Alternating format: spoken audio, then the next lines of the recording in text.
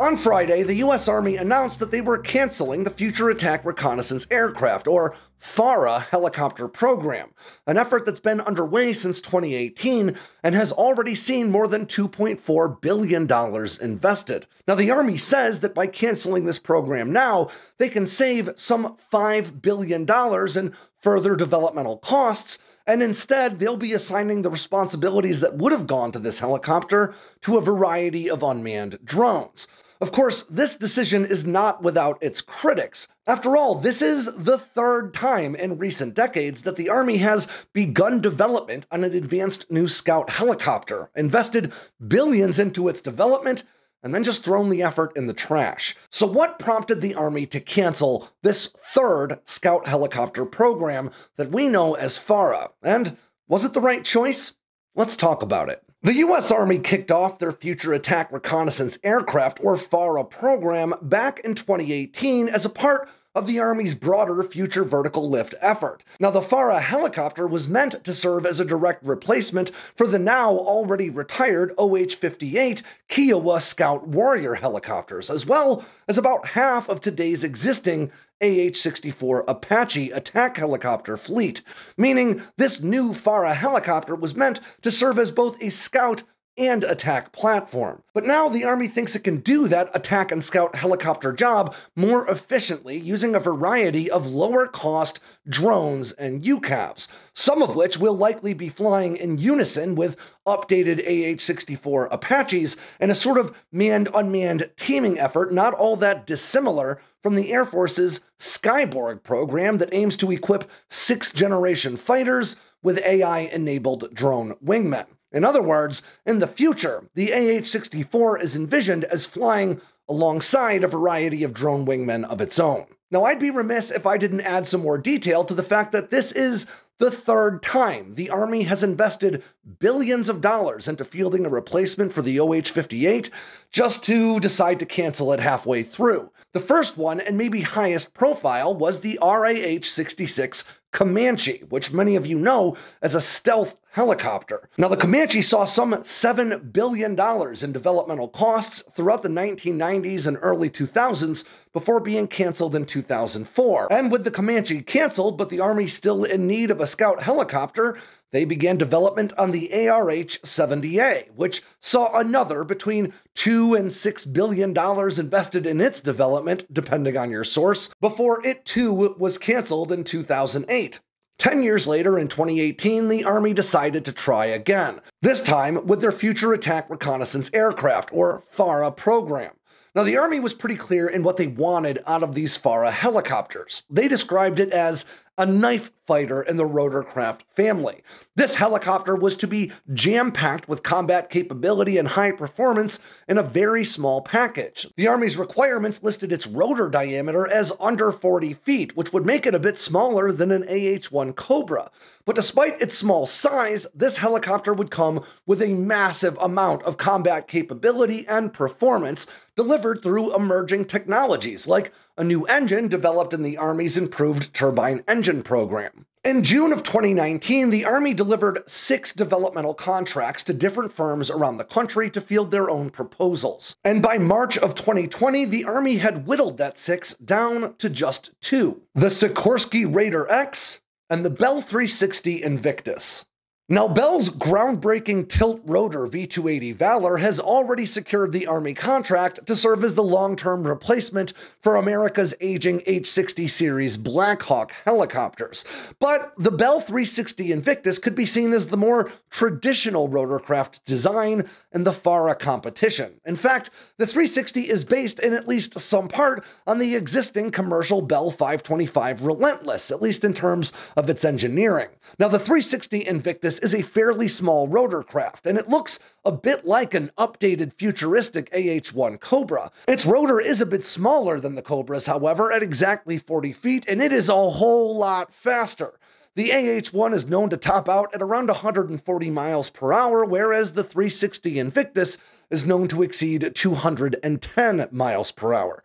Now, it's capable of doing that in part because of its updated GE T901 turboshaft engine, but also thanks to its supplemental Pratt & Whitney 207D1 turboshaft that can add an extra 586 horsepower when needed. Now, that supplemental engine can also be used to power systems for things like ground maintenance when you don't want to power up the larger turboshaft engine. This two-seat tandem cockpit aircraft has a 20mm cannon mounted under the nose and a pair of mid-mounted stub wings that actually produce enough lift at speed to offset 50% of the helicopter's weight. And its improved engines and aerodynamic design give this rotorcraft a combat radius of about 155 miles, assuming 90 minutes on station once you get there. And to be honest, this is actually one of the biggest problems with the FARA competition. We'll get back to that in a minute. Now, the Invictus's competition from Sikorsky, the Raider X, is a much more exotic and futuristic-looking design. In fact,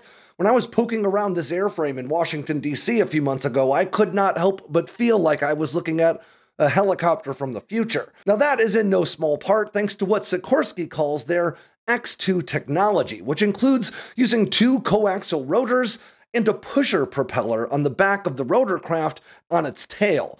Now, that pusher propeller really does add a great deal of speed to this platform. In fact, the Raider X is said to have a top speed in excess of 290 miles per hour, which is just astonishing for a rotorcraft of this sort. And maybe even more impressive, it does it without adding a supplemental engine the way the Bell entry needs to. It's powered solely by that one GE T901 turboshaft engine. But despite being the more exotic design, one could argue that this Raider X concept had just as much, if not more, potential for expanded roles and responsibilities. This really could be a general-purpose rotorcraft contracted initially to serve as a scout and light attack helicopter. But we now know that neither of these rotorcraft will be selected after all, and instead, the Army is doing away with this program altogether. And as Army Acquisition Chief General Randy George has said, this decision was motivated in large part by the Army's close attention to what's going on the battlefield today in places like Ukraine, saying that aerial reconnaissance has fundamentally changed in the 21st century. The Army now believes that incorporating sensors and weapons mounted on a variety of unmanned aircraft can do the same job with less risk and for less cost. And that sentiment received some direct support from retired Army Major General John Ferrari in an op-ed published by Breaking Defense on Friday. In that op-ed, Ferrari explained that the sum of $5 billion the Army is saving by canceling this program now will not only go toward the development of new technologies, but it'll also go toward sustaining and updating existing platforms like the long-serving CH-47 Chinook and the AH-64 Apache, as well as paying some other bills. For instance, lawmakers have established a 5% pay increase for all service members in 2024, but only a 1% increase in top-line budget, meaning the rest of that pay increase needs to be found elsewhere by cutting other programs. So was this the right call, or was this a decision made by budgetary necessity? Is there just not enough funds to go around, or does the Army really think this FARA concept doesn't have legs? Well, the truth is probably somewhere in between. The Army would never turn down an advanced and capable new rotorcraft, but likewise, they're probably right that this job is better filled by a variety of drones, especially because the ranges offered by these FARA competitors, which are not totally disclosed but are understood to be less than 200 miles, just aren't enough for a Pacific conflict. Put simply, any platform with a combat radius of just 200 miles or so would see very little practical use in the sprawling expanses of the Pacific if war with China ever were to break out. So the Army could ultimately invest tens of billions of dollars into developing and then purchasing these helicopters, only to find that they don't have an actual role to fill in the next near-peer conflict America's preparing for. The truth is, combat range was a big selling point for the V-280 Valor, which not only has a combat radius of an estimated 600 to 950 miles, but can also conduct in-flight refueling, giving this rotorcraft some significant legs that would be extremely important in a Pacific conflict. And on top of all that, if you were to just use the V-280 Valor for some of the roles the FARA helicopters were meant to fill, well, that's just one fewer airframe you need to maintain the ability to repair and operate in an austere environment. That reduces logistical headaches by a wide margin. So does all that mean canceling this FARA program was the right call? Well, to tell you the truth, it depends a lot on your perspective. It's hard not to look at some $10 billion getting thrown out the window on 3 different helicopter development programs that ultimately got canceled midway through in just the past few decades. But conversely, whether you like this decision or not, I would contend that the fact that the Army made this decision at all is a pretty good sign. It means that despite the fact that they knew this would be a controversial decision, and they knew the media was going to eat them alive with headlines about all these billions of dollars wasted, they still looked at the evidence they had at hand and made a decision based on what they thought would produce the most effective combination of platforms for a future conflict. They made this choice based not on what they thought would be popular or what would be well received, but rather on what would be effective. And that line of thinking alone is a good thing to have in your military leadership. Is it cool that the Army burned another couple of $1 billion on yet another helicopter program that ultimately won't go into production?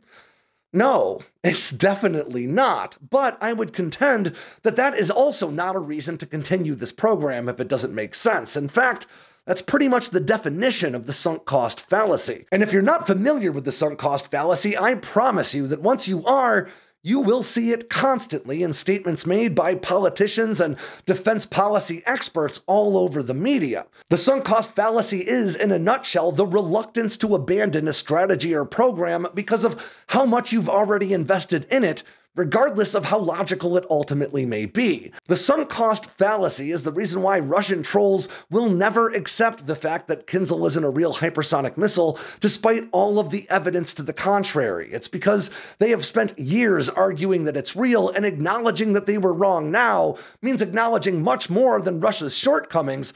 It means acknowledging their own. The sunk cost fallacy is what causes us to prioritize saving face over making the right decision. And if you ask me, taking the hard right over the easy wrong is what I look for in military leadership.